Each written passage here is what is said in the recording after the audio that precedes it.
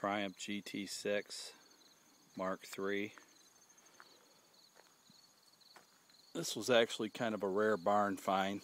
There's not a whole lot of these, or they didn't make a whole lot of these. This actually has the 6-cylinder in it. All original. Came from Kentucky, but I think it was probably driven in Ohio some too. It still has the Cincinnati WEBN sticker on it.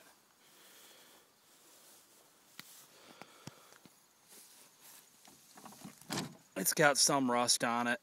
It's been sitting for a while, but I don't think it'd take a whole lot to get it going. The motor's free on it. It's not locked up.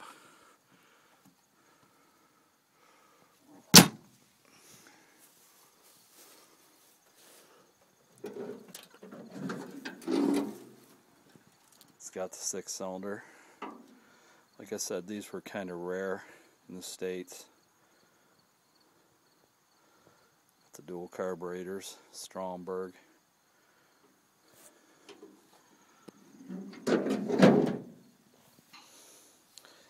It's got some rust on it, but most of it's not too serious. I think if you were to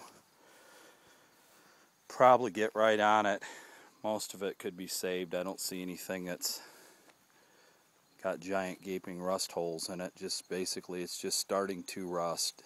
If you got at it right now, I think it would be pretty much could save all the panels, so you wouldn't have to invest in buying a lot of panels for it.